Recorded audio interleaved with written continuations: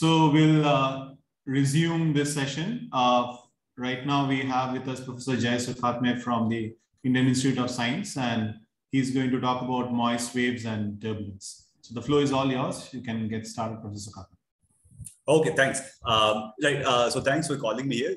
It's nice to be part of the conference, and I'm going to speak about waves and turbulence.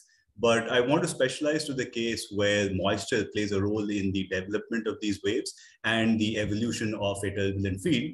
Now, at the outset itself, I'd like to say maybe I've listed too much stuff here. I might not be able to get to the turbulent part. Let's see how far we get. We'll at least do the large scale waves first, okay? So the motivation for this, the practical setting that I have in mind, and I'd like you to keep in mind, is the tropical atmosphere. So in some sense, this talk is a little removed from the talks you've had over the past couple of days, where you're focused more on, let's say, lab experiments of stratified flows and hydrodynamic instability and so on. Here, we'll be looking at tropical systems and trying to see how we can apply some of the ideas we have learned to these kinds of systems, which have some realistic footprint, right? Now, having said this, I won't be going to large-scale general circulation modeling experiments. The philosophy, in some sense, is to use a simplified set of equations to try and understand the dynamics of these waves, and in particular, the coupling between moisture and the waves themselves. In fact, the notion that I would like to get across at some point towards the talk is that moisture is essentially an integral part of these systems. So you can't really talk about moisture as being a separate or independent variable. Just like you characterize these waves by their pressure anomalies or their temperature anomalies, you also have to worry about the coherent moist anomalies that develop with them and propagate with them, right? So let's begin. This work that I'm going to show you is a collaboration with my former students, Joy and Suhas. And the turbulent part is ongoing work with Professor Nili Halnik, who's at Tel Aviv, and with a postdoc, Joseph Scrotel, who's been doing a lot of work on the stochastic forcing of these equations to try and see the kind of energy cascades one gets in these simplified moist models, right? Now, the outline that I have for this talk is as follows. So I understand that the audience we have is fairly diverse. Some of you are going to be experts in tropical variability and the kind of systems we see in the tropics. So the first part might be fairly trivial for you, but I would like to get us all on somewhat of the same ground. So try to get some nomenclature straight, and more specifically, try to get the length and time scales that we are interested in clarified, right? So once we have this in hand and we take a look at what are the systems, some examples of systems that we see in the tropics, and the famous wave number frequency diagram, which everybody uses to show a succinct representation of the variability in the tropics, we will go to the first sort of backbone or the simplified model that people use, which is in a sense the dry shallow water system.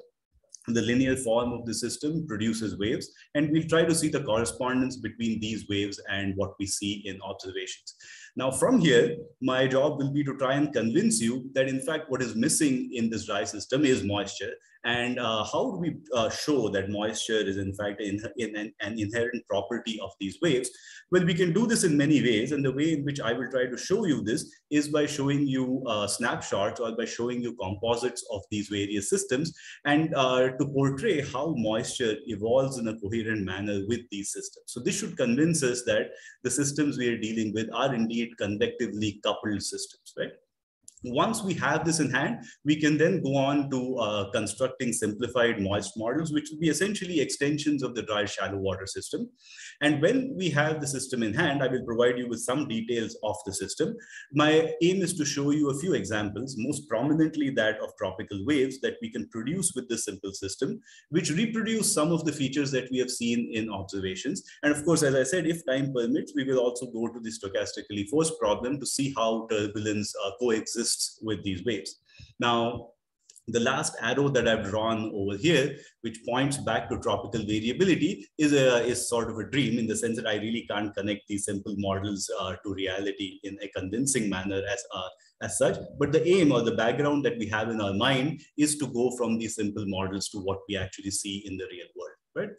So let's begin with the first part, which is essentially a very, very brief summary of the kind of variability one sees in the tropical atmosphere.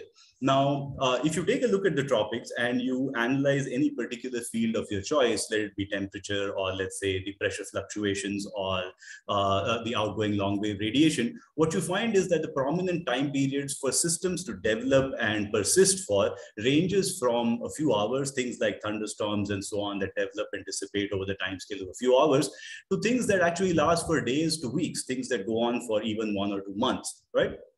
So more formally, you hear the statement that tropical variability spans a spectrum of time scales from the sub-daily to the so-called intra-seasonal scales. Now, along with this time scale, of course, there is a spatial scale.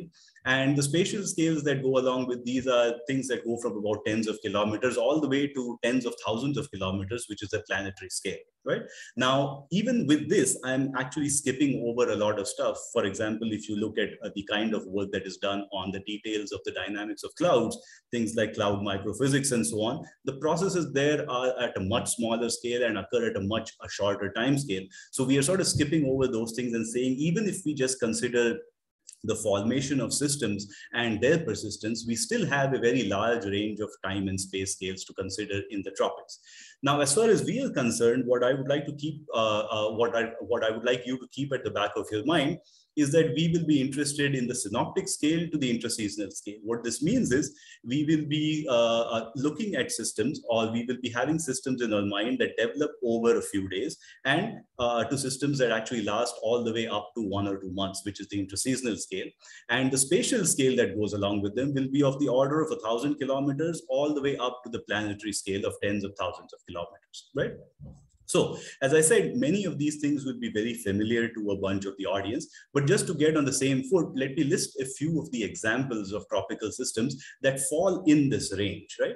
So this is just a subset of the list one can form. This is by no means exhaustive. You can have more systems that come in this range. But what I have listed over here are things which fall in the synoptic category, which are the first guys, the monsoon lows, the depressions, the tropical storms, the cyclones, and so on.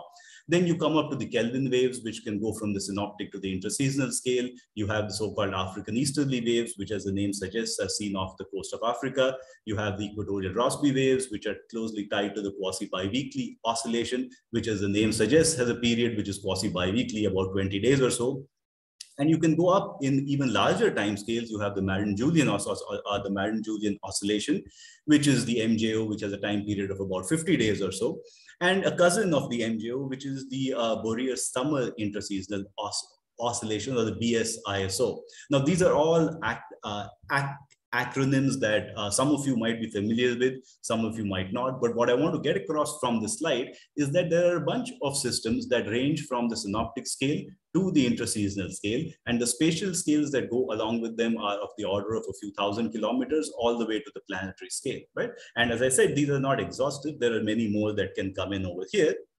And the other thing to keep in mind is that these systems are not independent of each other. That is, for people who study the Indian summer monsoon, they'll be very well aware that you have monsoon lows and depressions that form, that give a significant amount of rain that we see in central India. But you also have the BSISO, or the summer oscillation, that is going on in the background. You have the quasi-biweekly mode that also plays a role.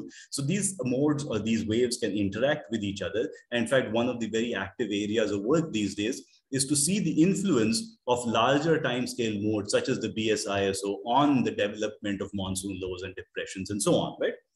But having gotten a sense of the names, just to get nomenclature in place, how do we represent this in a succinct manner, right? So what I want to show you in the next slide is probably the most famous picture you will see in tropical meteorology. This is a wave number frequency diagram, which essentially shows you the amount of energy that is captured by various disturbances in the tropics, plotted as a function of time period. So on the y-axis here, you have the time period, or the complementary wave number, the frequency over here. And on the x-axis, you have the zonal wave number.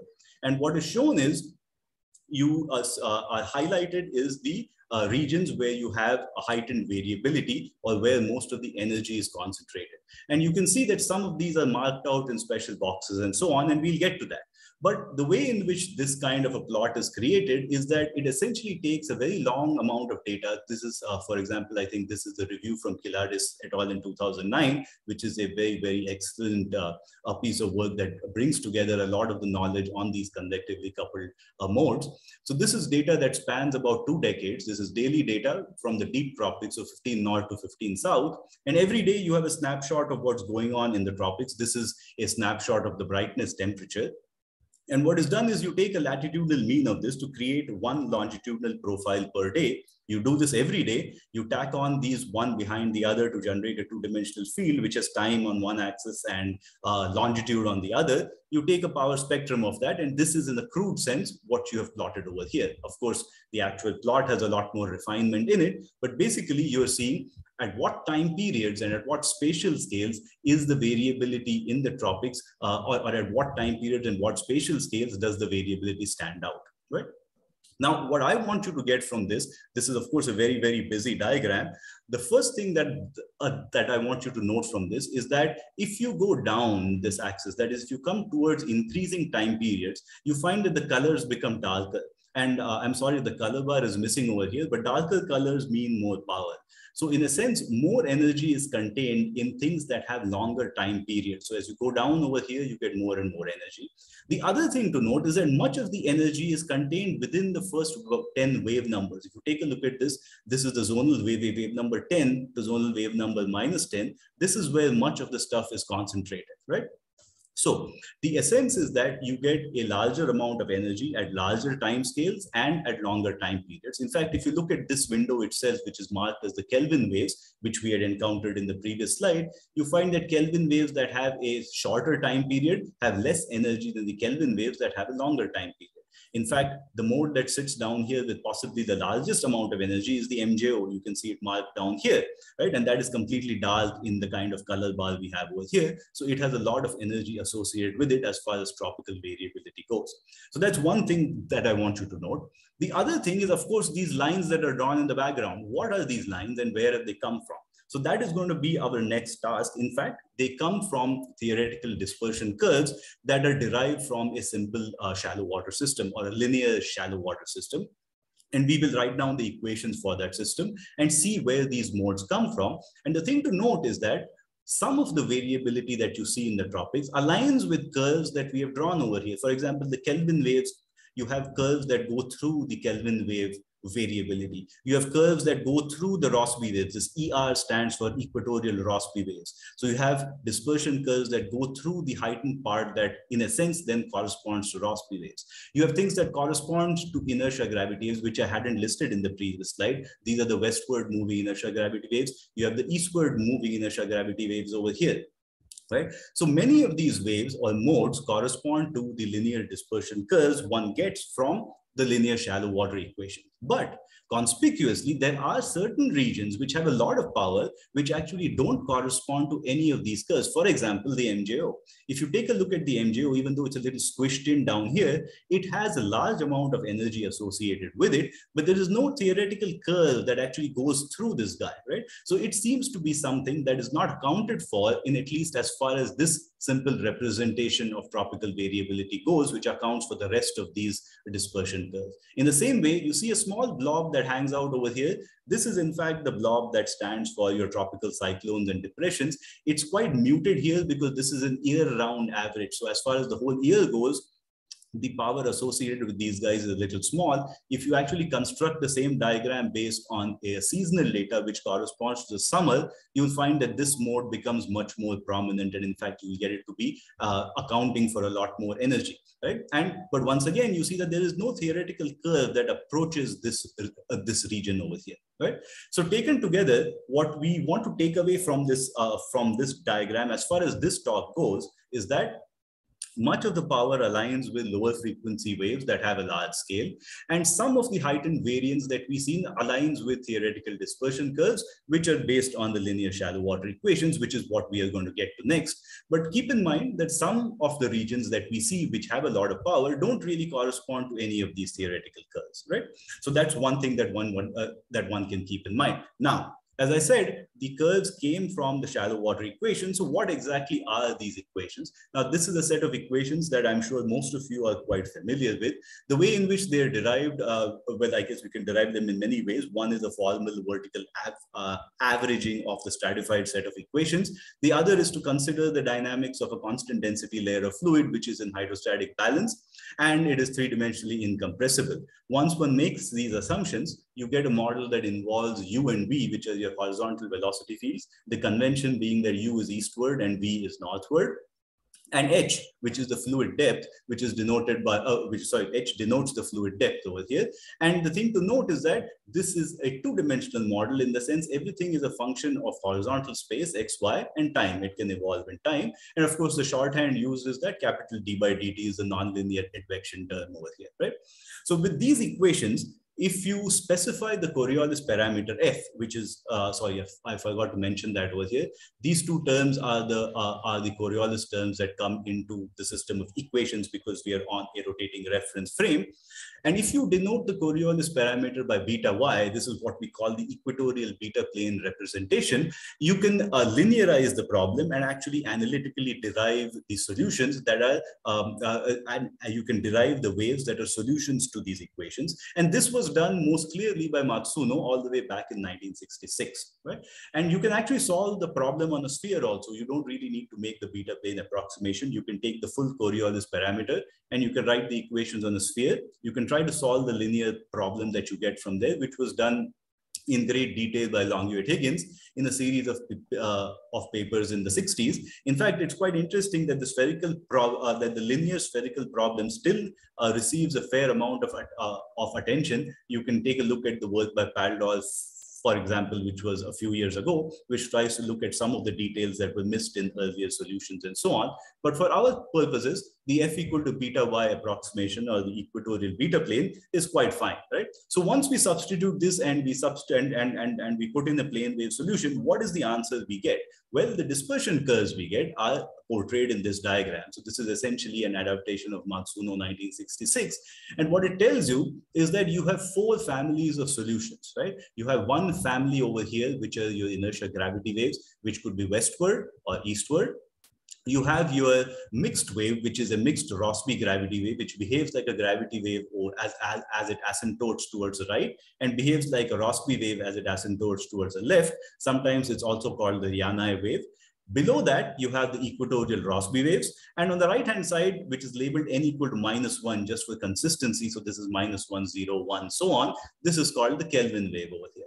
So this is the backbone of what one gets when one does a linear analysis of the equatorial beta plane equations, right? And if you put these side by side with the spectrum that we had, you see something quite remarkable, right? This is the theory right over here, and this is the theory superimposed upon the observations from the tropics, right? So this was the power that we found in the various modes, and what you note is that you can now identify some of these as being Kelvin waves, some of these as being equatorial Rossby waves because of the correspondence from here. That is, these are the Rossby waves. So this is what you call the Rossby wave branch.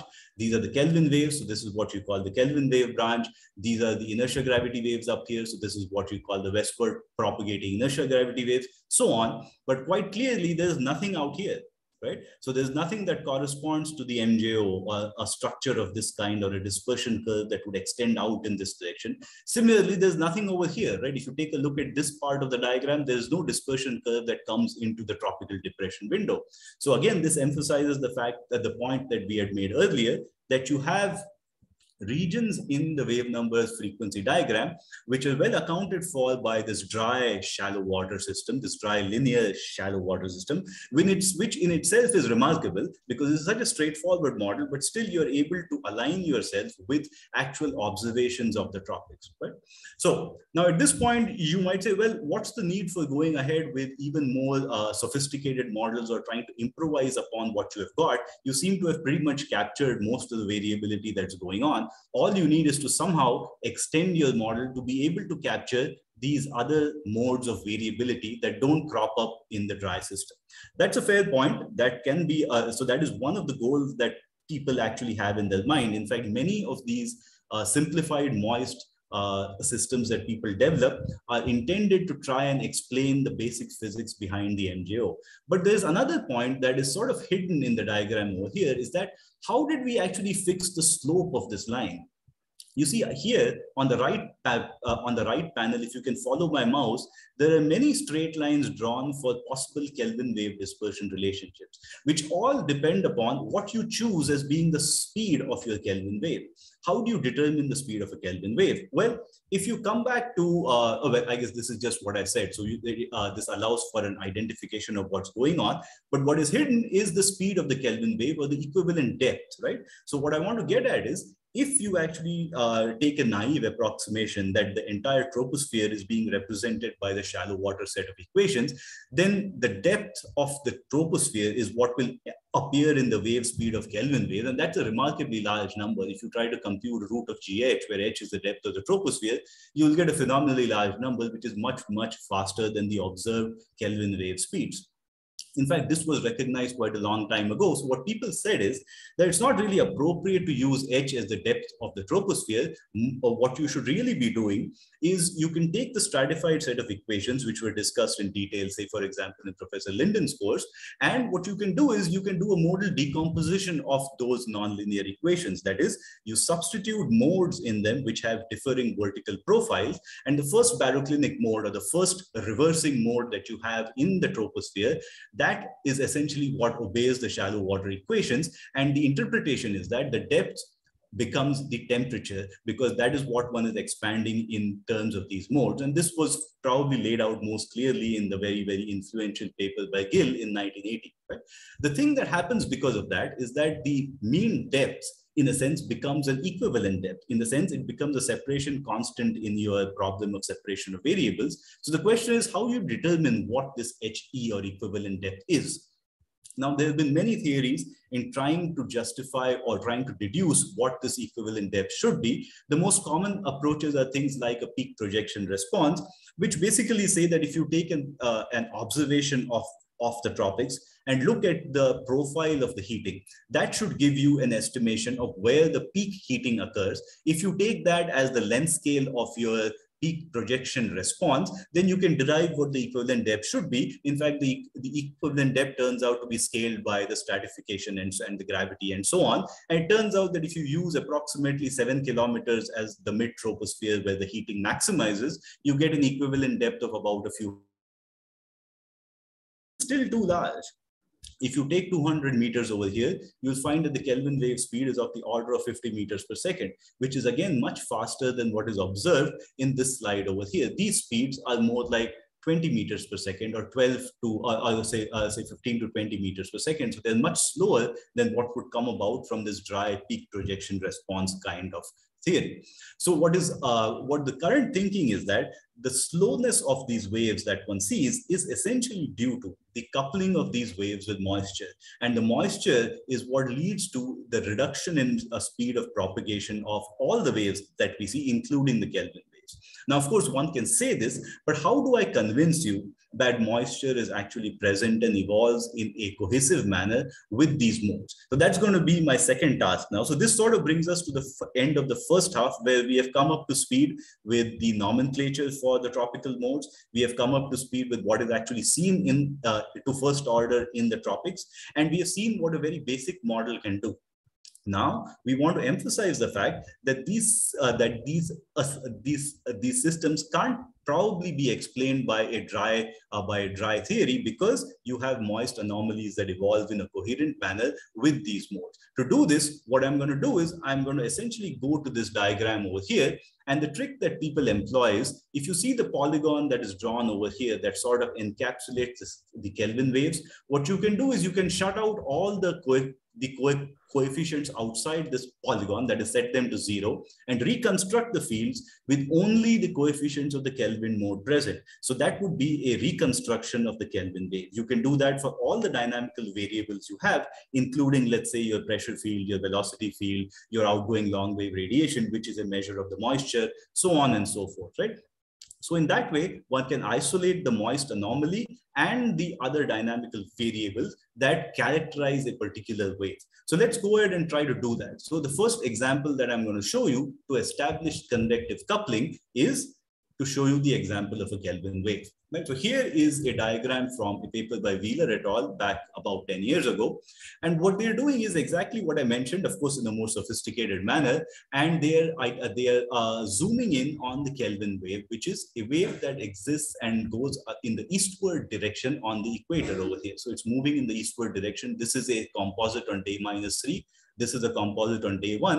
Clearly, you can see that the pressure anomalies, which are shown in dots over here, and the positive pressure anomalies are shown in solid contours. They are not very clear on day -3. They become very clear on day 0, on day 1. So you have your positive pressure anomalies, negative pressure anomalies, and of course you have your flow, which is denoted by arrows. As the system sits on the equator, near the equator, you have cross isobaric flow because the geostrophic constraint is not strong. As you move off the equator, you get geostrophically balanced flows. But more importantly, what is shown here, in addition to the pressure and the velocity, is the outgoing long wave radiation, which is nothing but a measure of the amount of moisture that is present in the system. So a dark anomaly over here tells you that there is an excess of moisture. So what this is telling you is that along with this Kelvin wave, the characterization in terms of pressure and velocity, you have a large scale moist anomaly that propagates with the system. Note that this moist anomaly has come along with the system over here. In the same way, the hatched region, which is not particularly clear over here, is actually a negative moisture anomaly, suggesting excessive dryness. That has also moved along with the system over here. So this anomaly that sits with the pressure signal actually is part and parcel of the Kelvin wave and is evolving with the Kelvin wave. So if one is to characterize this system, not only do you need to use your traditional variables like your pressure and velocity, you should be able to characterize the moisture variable too. That is part, or rather an integral part of this Kelvin wave over here. Now you can do the same thing for, let's say, the equatorial Rossby waves. So rather than filtering the part that comes up in the Kelvin waves, you do exactly the same thing, but filter for the Rossby wave window. And what you find are off equatorial gyres. The fourth gyre is not very clear over here, but you see rotational gyres, which are essentially in geostrophic balance. At the same time, again, the shading represents the OLR anomaly. So you have a lot of moisture that sits along with this. It's a coherent large-scale moisture anomaly. The hatching gives you the negative signed anomaly. And if you actually plot this on successive days, you will see that the Rossby wave actually moves in a westward direction. And these anomalies are part and parcel of the system, and they will move along with the system over here. So this is again by the same paper of Wheeler et al. In 2009. And the rotational gyres that we see with the Rossby wave are clearly picked up in this, and associated with these rotational gyres are these outgoing long wave radiation anomalies. Now you can do this again. This is for another Rossby wave, which is picked up during the southern hemisphere summer. So you see that the moisture anomaly is essentially confined to the southern hemisphere. You see a negative anomaly back here, which is hatched. That's not very clear, but the positive anomaly sits right here. The four gyres are much clearer in this representation over here.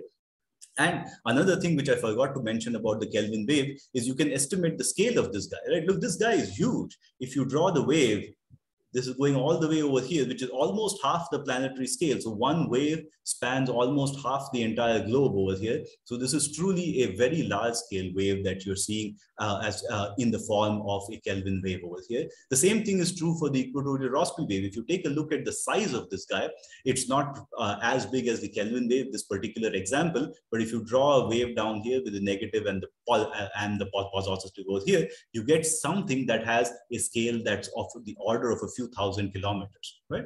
Now, the last is, yeah. Could we take a question? There is one in the chat box. Oh, sure. Go ahead. I can't see the chat box here. Yeah. So this is from Professor Verma. Why does low wave number modes have large energy? So that's what we'll come to. We'll have to wait for a little bit for the answer to that. Is that okay? Yeah. Okay. Yeah, so that's actually going to be an intrinsic part of the adjustment problem that we do, is that why does energy concentrate towards these large scales and low frequencies? Okay. Yeah. Hello. Okay, so I'll sort of end this part over here by showing you one final example, which is of the African easterly wave. And the only reason I show this is that this is a wave that has received a fair amount of attention, because these waves are born off the coast, or rather are born on the African continent. They move off towards over the Atlantic Ocean, and many a time they develop into the cyclones and the hurricanes that go on to influence the Caribbean islands and the eastern seaboard of the United States. So to try and see the genesis of those kinds of cyclones, people have tracked things back to these kinds of African easterly waves, which are convectively coupled systems. So how do they actually transform from this wave-like character to a tropical cyclone? That's an outstanding problem that a lot of people have spent a lot of time on. I'm definitely nowhere near an expert on that subject, but the reason that I want to show it to you over here is, once again, one can note that you have these large-scale gyres, which are essentially in geostrophic balance. In the middle, you have your OLR anomaly, or the outgoing long-wave radiation anomaly, that tells you that there is an excess amount of moisture that's squeezed in between these guys. And the backside, which is the lighter shading over here, tells you that there is an excessively dry patch that's behind it. And if you evolve these ahead in time, you go from day 0 to day 2, you find that the entire system has moved towards the west. That's why these are called easterly waves. They come from the east. So it's moved off of the coast over here, and the anomalies have moved with them, right? So the question is now, if we bring all of this stuff together with this relatively whirlwind tool, the snapshot of tropical variability and moisture coupling that I've tried to show you, is that all of the waves that we have identified and all the disturbances that we see do go hand in hand with coherent moist anomalies. So hopefully one is convinced of the fact that there is going to be a dynamical coupling between the phase changes that water vapor experiences, the kind of condensation you experience, and the energy that comes into this the system of equations. So this coupling is what leads to these waves being called convectively coupled equatorial waves, or CCEWs. This is the short form you'll see in literature. Now I have to warn you, CCEWs usually refers to only the waves that correspond to the dry, shallow water theory. Usually MJO and tropical depressions are not called convectively coupled waves because they don't correspond to any wave modes that we know of, right? So I should probably say these are just convectively coupled disturbances rather than saying waves, right? So with there's one more question in the chat box from Mukesh. Yeah, go ahead. Asking that, can the discrepancy between observed and theoretical Kelvin wave speed be addressed by Doppler or non-Doppler effects of the mean flow? Sure. So that is an attempt that people made to see what is the systematic mean flow that exists in the tropics. And it turns out that near the equator, if you take a look at, so for example, let me go to this slide, right? This is a slide that's made in the lower troposphere, so somewhere around 850 millibars or so. So if you take a look at the mean wind over here, it's not particularly strong. And moreover, the mean wind itself doesn't have a consistent profile if you move, let's say, from the Pacific to the Atlantic region and so on. So even though people have tried to explain certain changes in the dispersion curve by adding in a Doppler shift, you can't really get at a universal answer that, the faster speed or the slower phase speed we see can be attributed to purely a Doppler shift, right? But you're right, people have tried trying to see what a Doppler shift can do. Is that okay? Yeah, thank you. Oh. So, okay, so where were we? Okay, yeah, so we were over here. So this, what I want to sort of end this part with is this sentence I've taken from the review by Kiladis. I hope that this sentence now makes sense to most of us. That is, tropical rainfall is organized over a wide range of spatial and temporal scales, all the way from things that are known as mesoscale convective complexes, which are of a fairly small scale, all the way up to the planetary scales, such as the MJO. And at intermediate scales, rainfall or moisture is frequently organized by waves that move eastward or westward, right? So that's exactly what we tried to show examples of with the Kelvin wave and the Rossby wave. Right? Now, with this in hand, one thing that we have to keep in mind is all of the waves that we identified and what were seen in the wave number frequency diagram were all of a large scale. So this comes back to Mahendra's question, is that why do we see large scale waves over here? Now, the answer in some sense is that that's not all that we see. we actually see more stuff. So for example, what is going on at smaller scales? Say, for example, I said we are interested in the synoptic scale, so upwards of 1,000 kilometers, right? So what's going on between, let's say, 1,000 kilometers and about 1,000 kilometers, where these waves start to show a clear signature? Well, that's where you have turbulence.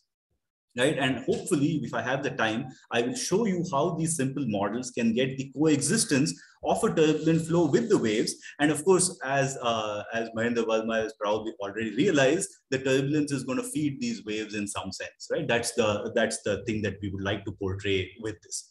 So with this in mind, the questions that I want to address with my simple model, or the reason why I want to construct my simple model, is, can we understand these large scale waves and their moisture anomalies together or in a cohesive manner, right? Now, the other thing, of course, is, does moisture only, now only is written in italics because this is not a trivial thing, that would also be a very nice thing to understand, does moisture only alter the properties of dry waves, or do we get qualitatively different modes of variability in a moist system that would not exist or do not exist in a dry, shallow water system, right? If you make it moist, do you get new things that go on?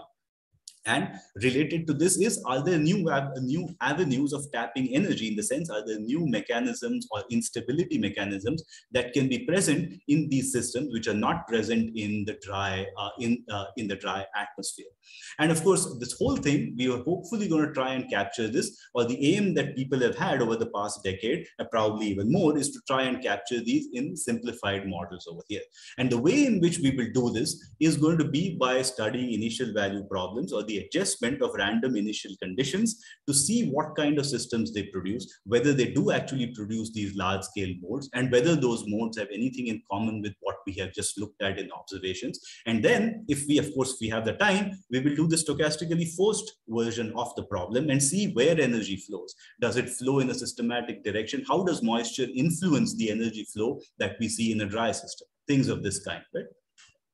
Now, before I go to my simple models, I'd like to reiterate that the reason why we are looking at simple models is possibly to allow for a clearer understanding of the coupling between moisture and the dynamics of the problem. As we have said, this is a part and parcel of these waves, and you can do this in comprehensive general circulation models. In fact, there have been very, very deep studies that have seen the kind of variability that is expressed in general circulation models in the tropics in terms of convectively coupled waves. Now, it turns out that, as with most of the detailed studies of GCMs, there are issues with the representation of convectively coupled equatorial waves also. But it's very difficult to find out why there is a deficiency. Say, for example, the Rossby waves might be too strong, or the Kelvin waves might be too weak. Why does that happen? This is something that's difficult to diagnose in a GCM, essentially because they're too complicated, right? This is also paraphrased from the review of Kiladis et al. Over here. So what we are trying to do is to see if we can actually represent things in a simpler manner, where we could maybe appeal to basics like conservation laws to try and understand what we are seeing, right? If we could do that, I think that would be very nice.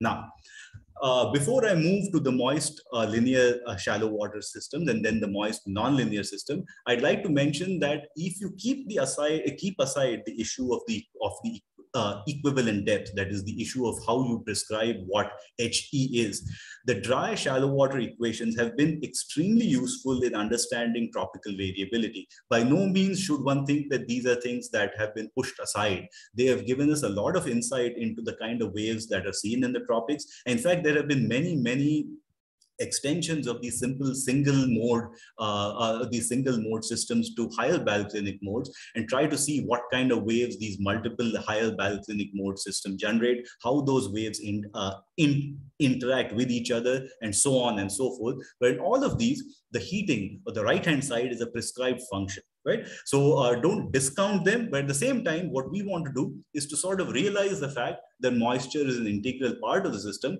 And we quote from Gill himself, which he wrote in a paper in 1982, is that prescribed heating models are fine, but they're somewhat unsatisfactory in the sense that the heating rate in reality is not independent of the field of motion, because the heating is coming from moist convection. And of course, moist convection takes place by moving around moisture, which is moved around by the field of motion. So the two are coupled, right? So now, here is what Gill did in his 1982 paper. He said, well, I'm going to write down my shallow water system as the first baroclinic mode expansion of my stratified system. So you have your equations for U and V, which we had written earlier. And instead of the height equation, you basically get an equation for the temperature perturbation, which looks very much like the height equation. In fact, it has the same form. And what you realize is on the right-hand side, you have a heating term over here.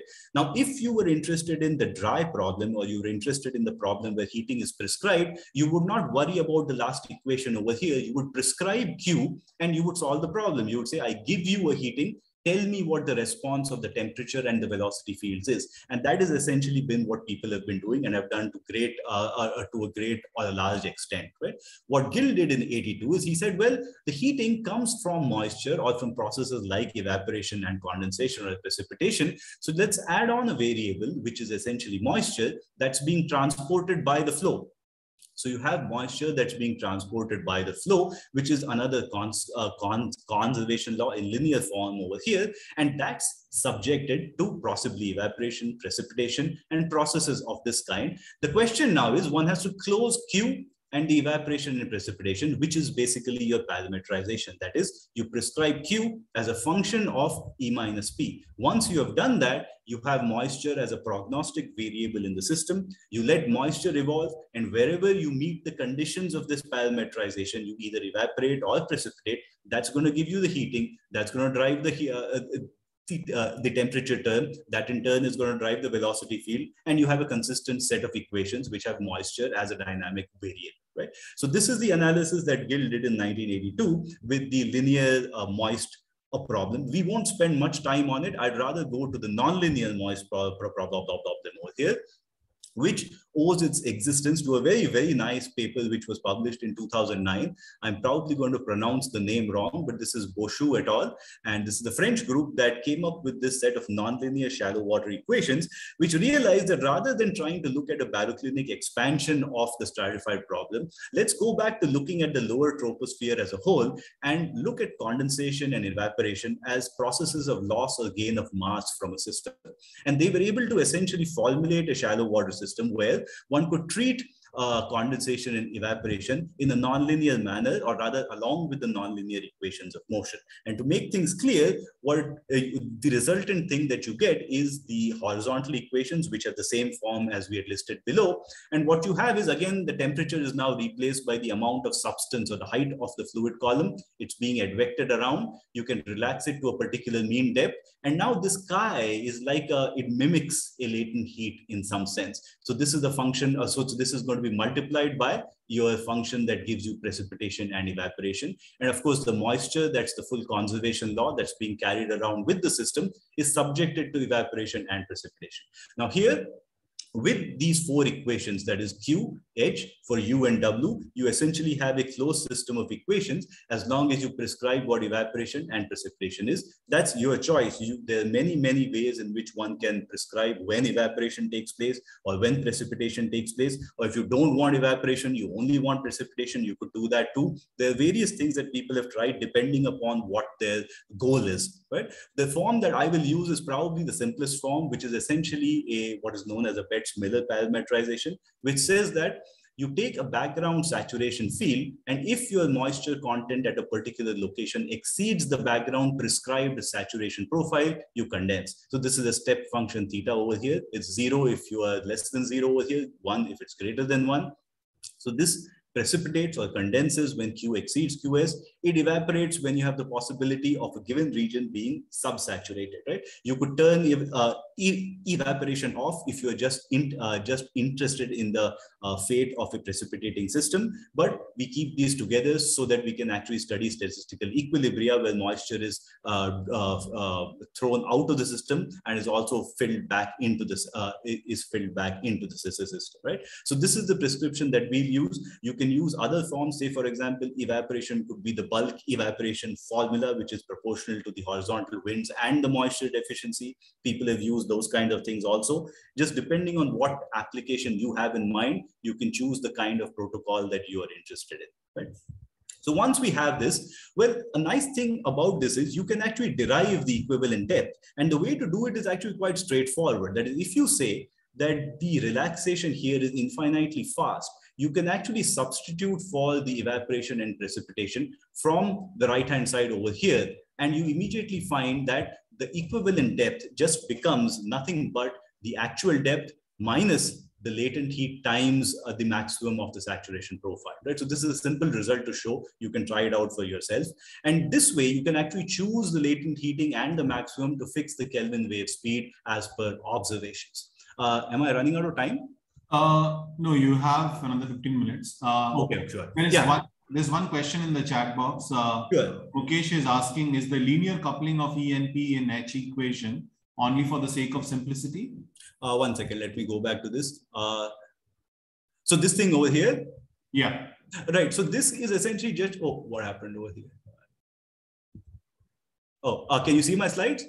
Yeah, we can see it. Okay, good. So this is just saying that you have the difference between precipitation and evaporation, right? That's what gives you the total amount that's either lost or gained by the system. So if, say, for example, this was the latent heating, this would tell you that latent heating times the amount of water vapor that's lost or gained is going to be equal to what you need to bring into the temperature equation times the specific heat, right? Is that okay? Yeah. Okay. Right. So now the final choice that you have to make is you have to finalize what time scales that you're going to use for your for the evaporation and the condensation. Now, as per observations, usually the condensation time scale is smaller than the advective time scale. So if you choose the advective time scale to be comparable to the order of a few days, because we're interested in synoptic scale systems, then you say that, well, you can try out your tau c and tau v to be much less than 1. In fact, we have done experiments where you vary this over an order of magnitude. It really doesn't matter as long as you have a separation between tau c, tau e. The two of them should be far from the advective time scale, and you're quite safe. In fact, there are interesting things that occur when tau c and tau e are comparable to the advective time scale. You can actually derive a quasi-geostrophic version of the moist model when this happens, but that's a different issue. So with this, what is the application that I want to show you? Well, the first application that I want to show you is the actual production of moist waves in this simplified model. And of course, as I said, if time permits, we'll go to the turbulent part also, right? So here is the setting that we have. That is, we have to choose what our saturation profile is going to be. The first choice, of course, is a choice where you say, well, let the saturation profile be a constant. But that would be a bit odd, because in the equatorial region, what you notice is that the amount of water vapor you have in the atmosphere is a fairly strong function of latitude. It's also a function of longitude. In fact, the map that's shown here shows you the amount of precipitable water on average that's seen in the tropical region. So what you see is things decay with latitude quite clearly. You also have a sort of a bump over here, a very large Gaussian-like bump that's centered around the Western Pacific. You have another bump that's centered around central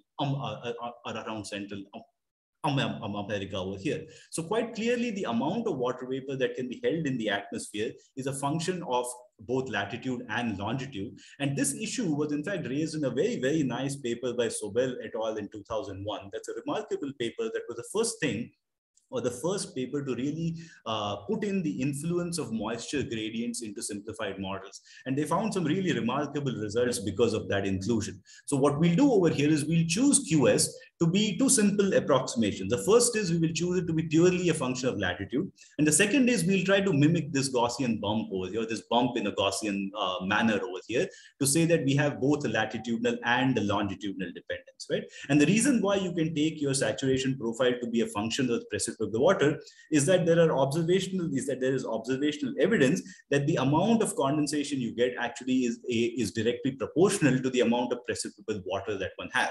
So a reference is given over here. There are many other works that show similar things. So it's quite okay to take Q to be a function that is directly related to the amount of precipitable water that's there in the atmosphere, right?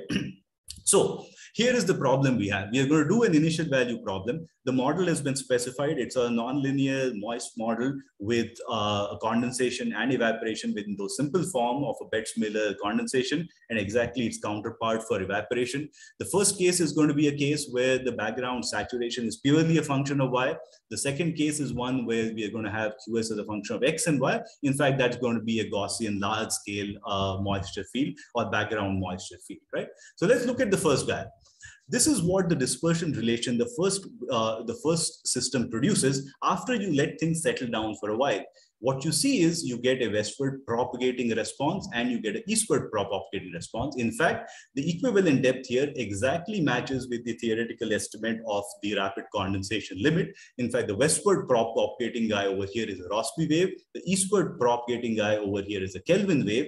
And now, rather than looking at it in wave number frequency space, let's do the same trick. That is, we are going to take this part of the wave number frequency diagram and inverse transform it to see what the field corresponding to it looks like.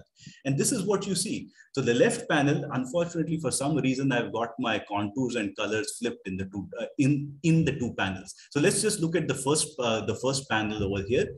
First panel, the color shows you the pressure anomalies that go along with the Kelvin wave. So you see your plus and your minus, which is exactly what you see for a Kelvin wave. And the contours actually show you the moisture anomaly, where the solid contours are positive moisture anomalies and the negative contours are the moisture depletion. So you see quite clearly, just like we saw in the observations, you have large scale Kelvin waves that are formed, which have a plus and a minus. If you let these evolve in time, they move in an eastward direction, which is clearly seen from this wave number frequency diagram over here. And the pressure anomaly moves along with this guy. You can actually see that the pressure anomaly is all, sorry, not the pressure, the moisture anomaly moves along with this guy. And the moisture anomaly is of a large scale and it is coherent in structure. You do the same thing. And now, instead of extracting the Kelvin wave in the right panel, I've extracted the Rossby wave. That is, if I go back to the previous diagram, I extract this part of the wave number frequency diagram and I plot the fields that result from that filtering. You see, you have your gyres, which are your rotational gyres, which are a representation of your Rossby wave. These are moving in a westward direction. And now, as I said, I've got the contours flipped. So the contours are actually the pressure anomalies and the colors are the moist anomalies. So you have moisture, high moisture that's squeezed in on one side. On the tail, you have low moisture that's squeezed in over here. The color bar doesn't show this that clearly, but these are blues over here, and these are the reds. And again, if you wait for this to go ahead in time, the anomalies that you see in the moisture fields propagate with the systems. And the equivalent depth that you get clearly matches with the equivalent depth that you would get from the reduced or the rapid condensation limit, right? So you can actually do this. And one thing to note, so this is the thing that goes back to Mahendra Verma's question. The initial condition here, as I mentioned, is completely random. There was no order imposed on the initial condition. It was basically just uncorrelated noise. And what you see is that if you wait for some time, all the noise is gone. What you coalesce towards are the large scale low frequency modes. So in some way, the energy is transferred towards these large scale low frequency modes. The smaller scale stuff gets wiped out. And what remains behind is the large scale stuff, right? That's what you're seeing over here. And you can do this for sorry, 1 second, where was right? So this is where the large scale modes in the Rossby side, there's the westward side, and the Kelvin side, the eastward side remain behind, right? Now, one of the things to note is the other reason why Q as a function of Y, or rather the saturation profile as a function of Y, makes a lot of difference is that now you have the possibility of a rotational condensation. And what I mean by that is something that you can see by looking at the Rossby wave. What's going on over here is if you take this to be an incompressible system at leading order, because this is in geostrophic balance, you don't really have much convergence and divergence going along with it. But what's happening is QS is a function of Y, as shown by the contours back here, these light contours. So as you move poleward, you're actually moving from a region that can hold more water vapor to a region that can hold less water vapor. So a saturated parcel, just by moving poleward, is going to experience condensation, even if there is no convergence or divergence going on, right? So that's one of the reasons why a saturation field that has a spatial dependence can give you condensation both by the rotational advection as well as the convergence that takes place in the flow itself, right? So these are two things that can give you the process of, or rather can result in condensation in these flows over here. Now you can do the same experiment. Instead of a random initial condition, you can take a Gaussian anomaly that gives you a much more textbook like Rossby wave, where I guess the anomaly was somewhere over here. The signal propagating to the west. I've just shown you the Rossby wave part of it. Once again, you get the Rossby waves that sit symmetrically across the equator, and they are much more like the textbook examples that were seen in the Matsuno solution, because you started off with a much more ordered initial condition over here. Now, this is all when Q was a function purely of Y, right? The interesting thing is Q can also be a function of longitude. How about we try that out? And here is what you get. So all I've done is the contours here show the background saturation profile. So I'm trying to mimic that big Gaussian bump that you have over here.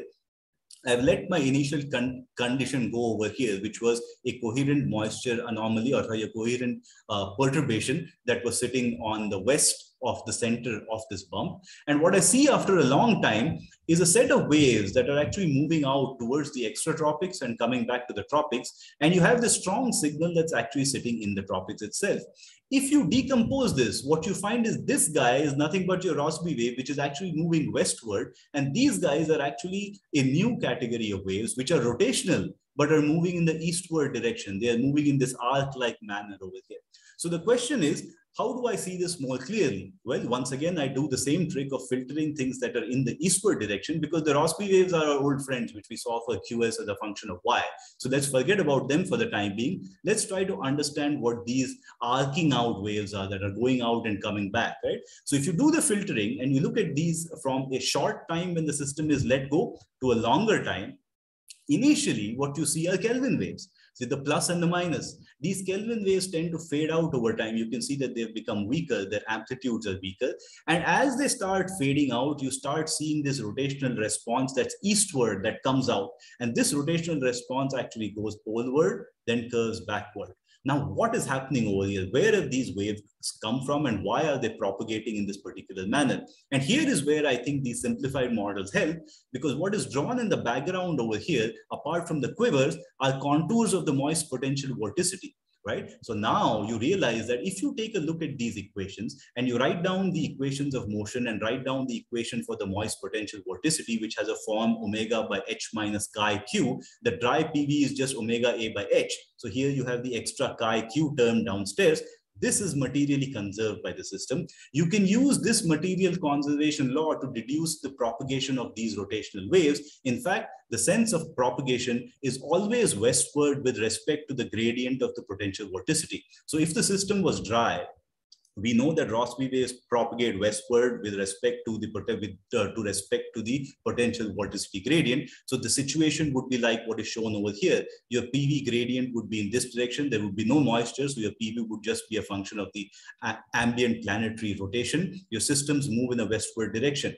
But now, because of the Gaussian form of your moisture anomaly, if you go to a location 2, your moist PV gradient actually points this way. So the waves that it supports actually go in this direction, which is westward with respect to the arrow where the gradient is pointing. The same thing happens at location 3, where the gradient is actually pointing equatorward. So the system starts moving in an eastward direction. And finally over here, the gradient points inward and the system starts going towards the equator. And that's precisely what you see over here, right? These waves, this is the gradient that you have. So at this region, the system is going this way, going this way, going this way, and then it curves around this guy and tries to come back. So the guidance of these waves is purely due to the kind of moist PV gradients you have. And one more thing to note is that the Kelvin wave has a high divergent component, whereas this long time response that we have got is actually rotational in character. So this is a rotational moist wave that has been created, which would be absent if there was no moisture in the problem, right? So this gives you an example where we can see that the presence of moisture has actually given you a new wave, and we can understand this wave to some extent. Oh, this should be longer, not longer time. And we can extend and we can understand the propagation of that wave to some extent by using a basic principle like the conservation of moist PV. Right? So let me see what time it is. Oh, okay, I'm pretty much out of time. So let me summarize this part. So the overall intent was to get a feel for tropical variability and try and see if we can expand upon the dry linear shallow water equations into a moist framework, which has been done by quite a number of people. So we adopt those equations and we try to see whether the kind of waves that are generated by it have a coherent moisture and other dynamical variables that we see in observation. So we saw that for the equatorial Rossby waves, we saw it for the Kelvin waves. We also, when you go to a case where the background saturation value is a function of latitude and longitude, you actually see a new kind of wave, which is rotational in character, right? So the moist problem spontaneously adjusts to low frequency, large scale waves. And these waves have characters that are very much in accord with the kind of observations that one has for convectively coupled waves, or at least in a qualitative way. One can't really make anything more detailed based on these very simple models, but I think it's encouraging that it's able to catch these phenomena in a relatively nice or a consistent manner, right? So I will end this by putting this slide up over here. I promised Mani that there are a lot of open questions over here. And here's a list of stuff, which is a very, very long list of things that have been done and are not nearly anywhere near complete and can be expanded upon by using these kinds of systems, these kinds of simple systems. And you can see that all the references are essentially from the past 10 years. So this is very active and ongoing work where people have looked at instabilities of these flows in the presence of moisture. How does barotropic instability change if you have moisture? How does baroclinic instability change if you make a two-layer version of this model? There are things like a moisture vortex instability that comes up, which is applicable for monsoon lows. What happens to the general geostrophic adjustment in the presence of these kinds of moist anomalies, things of this kind over here, right? So I'll leave you with this. If you have any questions on this, I'll be happy to answer them. I think I'll stop over here and I'll hand it back to you. Thank you, Professor Sukhatme. Sure. We can take some questions.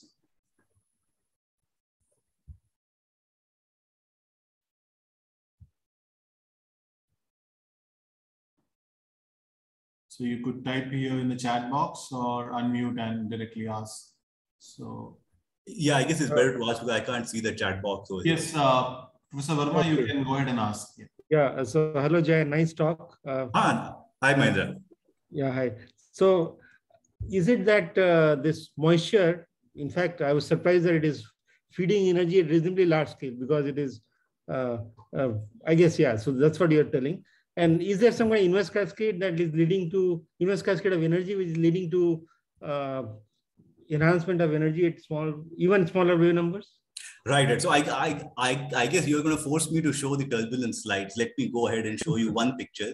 So this is the stuff that I skipped over. So if you actually do a simulation of these systems where you force it at small scales, what you see is you actually do see an inverse transfer of energy with pretty much a -5/3 scaling over here, which is partitioned strongly into the rotational modes. Right? And more importantly, like you said, see here, once again, if you look at the wave number frequency diagram, the energy is coalescing into the lower frequency modes, right? These guys seem to have a very small amount of energy as things, as the energy goes upscale. But if you look at the waves, if you actually look at the moisture field and you compute the flux of the moisture field, you find that the moisture field also seems to show a very weak but inverse transfer of, let's say, moisture variance. So this was something that we really didn't expect.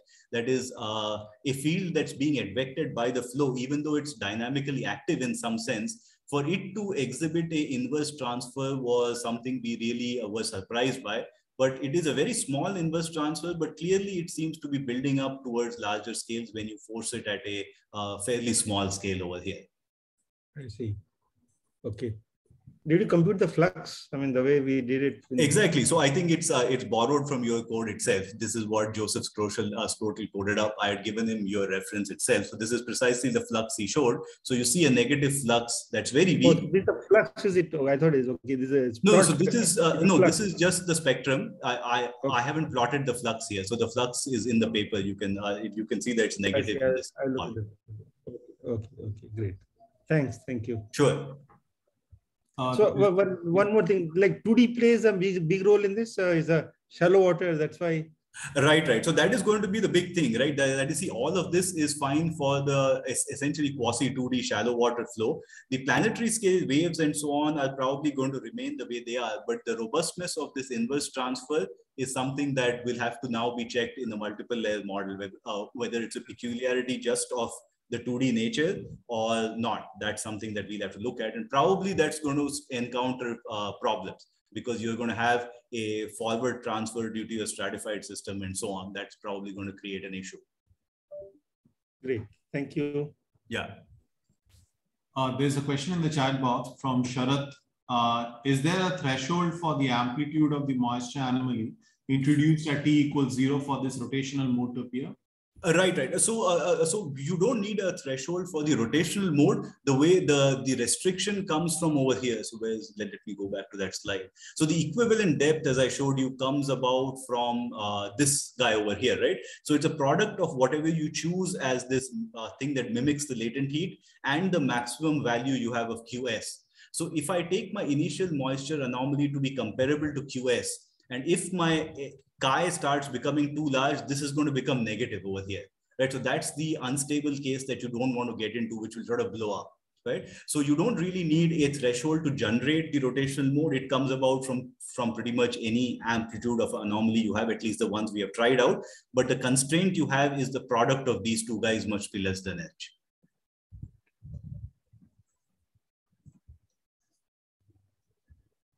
Are there any other questions?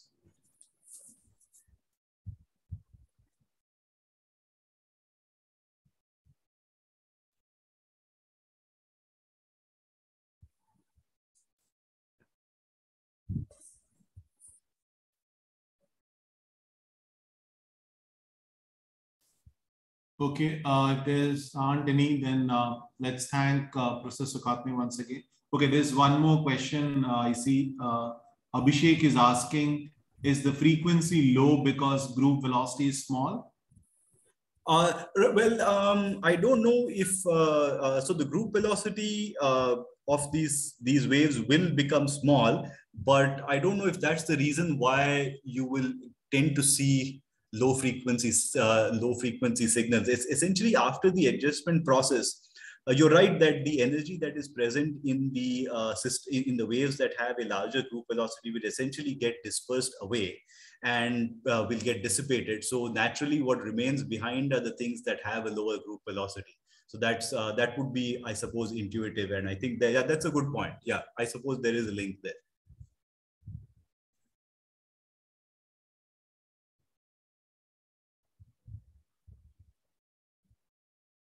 So if there aren't any questions, thank you, Professor Sukhatme, for this excellent talk. Thanks, sir. And we have around a 10-minute break, and we resume at 4:30 with the last two talks of this session, which would be by Professor Philippe, the first speaker, and followed by Professor Samriddhi Sankare from ICTS. Okay, so how do I unshare from this? You can just end it. There should be a button on the left. Okay, probably easier if I just leave the meeting and join again. Let's see, where is this guy? Yes, as long as you will join the meeting again, yes. Yeah, because somehow my multiple screens over here are causing a problem. Okay, let me shut this guy down. What happens? Yeah, it's gone now. Okay, I'm gone. Now I can say screen sharing has stopped. Oh, yes. Good.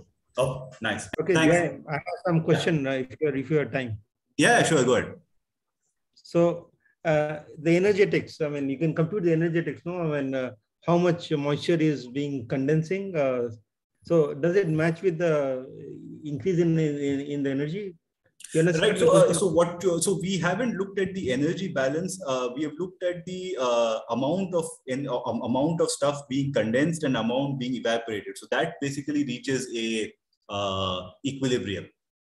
Mm-hmm. Right. So there is no net stuff going in or coming out. But in terms of the actual energy that is being fed into the system by buoyant conversion and the amount that is being fed in by the latent heating, if you add all of those up, we haven't checked the complete energy balance. I see.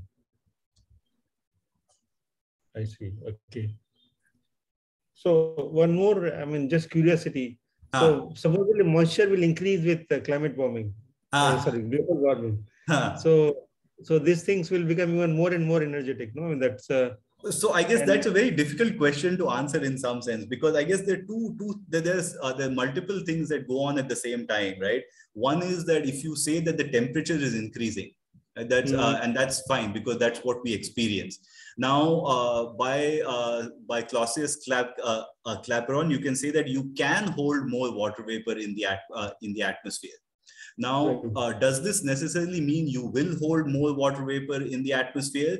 observation seems to suggest, yeah, the specific humidity is going up. But one of the things to note is that the limiting fact towards getting precipitation is that you have to have a balance between evaporation and precipitation in a global mean sense, right? And the evaporation is strongly limited by the humidity in the boundary layer. And that is very difficult to change. See, even if you have more water vapor in the atmosphere, the amount that is being evaporated in tends to be limited, or the amount of precipitation that you can get tends to be limited by the limited evaporation that can occur. So whether these systems will become more intense is something that I don't really know if there's a straightforward answer that one can do a simple calculation to say that. Okay. So a lot of guys have tried to see, say, for example, if you study these the tropical cyclones and so on, whether due to global warming you will have more tropical cyclones, or will you have more intense tropical cyclones, or what will be the fate? And I don't really think, as far as I know, I mean, somebody else might have a much better answer, but as far as I know, there's no clear-cut answer on what will be the outcome of these competing processes. I see. Okay. So, okay, I guess we are running out of time, but so we heard some, we are in our turbulence seminar. So there was quite an interesting set of work by Lyon group, Alexandre. So they analyze the turbulence, waves, and structure separately. You are aware of this? No, which group is this? This is Lyon group, Alexandre. I can send you the reference. Okay, so okay, that would be good. So how did they do the decomposition? So it's a lot of Fourier transforms, and so by the Fourier transforms, they're able to kind of well, I mean, I don't fully understand the stuff. So they look at omega versus k, and there are some places will show like wave behavior. There will be deviation from the dispersion relation. Then they call it structures, turbulence. So anyway, that may be useful. So there are the three things they claim that they are able to differentiate. I see.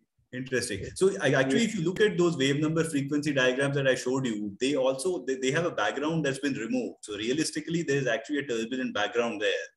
Right. So that seems interesting, but it's quite a, well, I mean, I heard the talk only, and in fact, I was there in the thesis examination as well. But anyway, look, I mean, I didn't follow the math fully. Try. I'll see. Send me the reference. I'll see if I can make sense of it. Good. All right. So okay. See you. I have another meeting then in the class, so I guess I should. Yeah. I think it's what 4:30. I have a meeting at 4:45. Okay. So okay. Nice to see you.